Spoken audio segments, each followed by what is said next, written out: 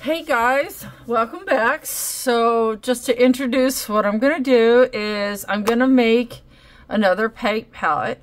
And this one is primarily going to be for some of my paints that are sparkly, metallic, that I have in the tubes. Most of what I have here is like, honestly, it's like generic metallic from Artist Loft, which is still not too bad. And then I have a couple more. They're also from Artist Loft, but they're a little higher grade. And like this one is pearlescent. And I think I have another pearlescent one. Yeah, this one. So, and I've got one that's like a shimmer. This one is Cotman, which is the generic brand of, like the student grade version for Winsor Newton. Because you'll see at the top it says Winsor Newton. Well, I don't know if you can or not, but it's like their student grade version. It is very good.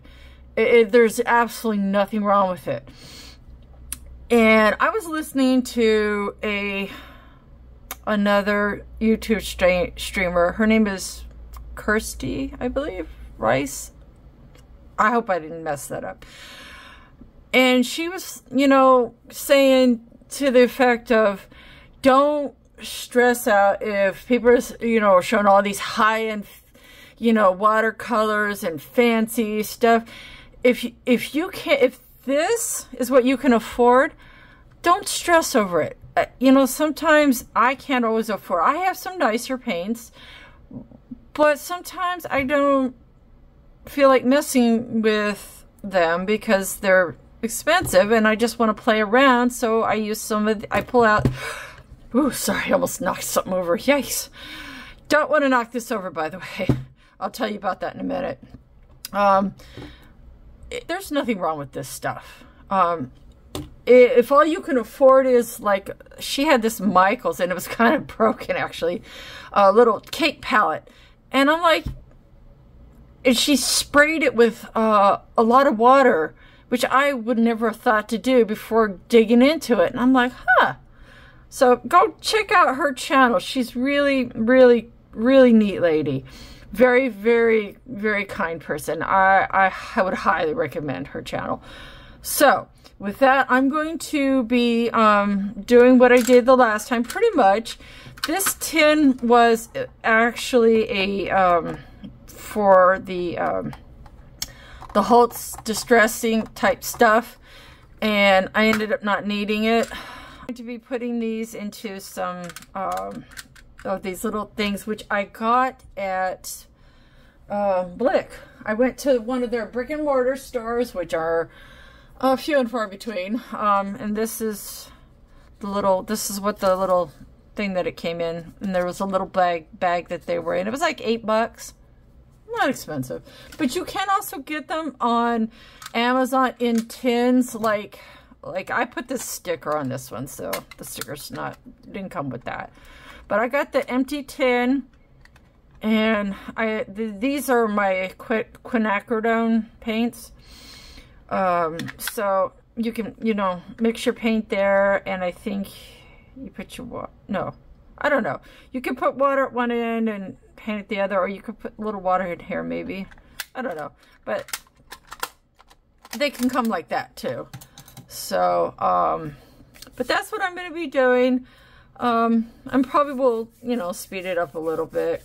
Optica sticks, which I highly recommend you saving because they're excellent disposables, things to stir with and whatnot. So I highly recommend that. So with that being said, the other thing that I recommend, you don't necessarily have to do it, but you can because it will help the paint not dry out as quickly. And this is not the jar it came in, but it's minerals. These are mineral spirits. And not the kind you know, like put in food. There's two different kinds. There's one for like candles and stuff, which is what this is. And then there's the kind that's made for food. So this is, make sure you get the kind that's not for food. I had to put it in this jar because the lid busted on the one, and I'm like, you don't want to spill this stuff. It would make a massive mess. So you only need about 1 drop, maybe. You don't need a lot. Too much, and it will cause the paint to get like oily. This happened to me. I'm going to open this back up and I'll show you. This one right here, this like gold colored one, which is my quinacridone nickel, I believe from Amgram, but I'm not 100% positive at the moment. And you can touch it and you can kind of feel that it's a little, you know, like it doesn't fully dry out, but you see how staining that is, so be careful. See, it's still kind of on me. It's just, look at that. Acridone nickel, just be very careful unless you want a yellow finger. So with that said, I'm going to just start putting this together and you know, enjoy, guys. Hopefully it helps. There are also, before I go, there are also magnets that you can get to put on the backs. These came with another one, but I didn't end up using it because I really didn't need it. The thing was so packed that I didn't really need it to, you know, stay still. However, these ones, the glue on this side is really crappy, so I've got to actually glue them on a little better. But what you do is it's supposed to stick. See what I mean? But you're supposed to go like that, and it